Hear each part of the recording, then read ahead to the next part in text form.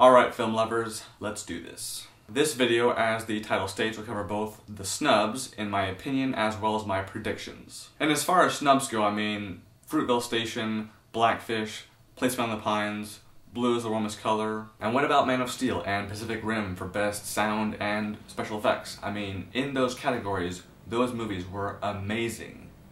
Hello? I don't know, it just seems like every nominee came from the second half of the year, and more precisely, the holiday season. Regardless, I will be covering only the categories where I've seen all the nominees. If there's a category that has one or more films in it that I haven't seen, then I'm not addressing it. Example, Best Animated Feature Film. I could say Frozen, but I haven't seen two of the films on that list, and I'm not gonna assume that they're just not as good as Frozen, because that'd be just plain rude. Then there's a few that I just don't have any personal investment in, like Best Song. I will not be covering that. But I will be doing Best Director, Picture, Actor, Actress, Screenplay, Production and Costume Design, Cinematography, Sound Editing and Mixing, Special Effects, and Editing. And we're working from top to bottom. All I'll say is who I think will win the award, and then I'll have the poster for that movie or the headshot for that actor or actress come up.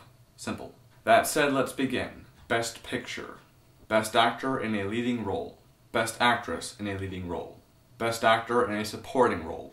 Best Actress in a Supporting Role. Best Cinematography. Best Costume Design. Best Director. Best Film Editing. Best Production Design. Best Sound Editing, Mixing, and Best Visual Effects. Best Adapted Screenplay.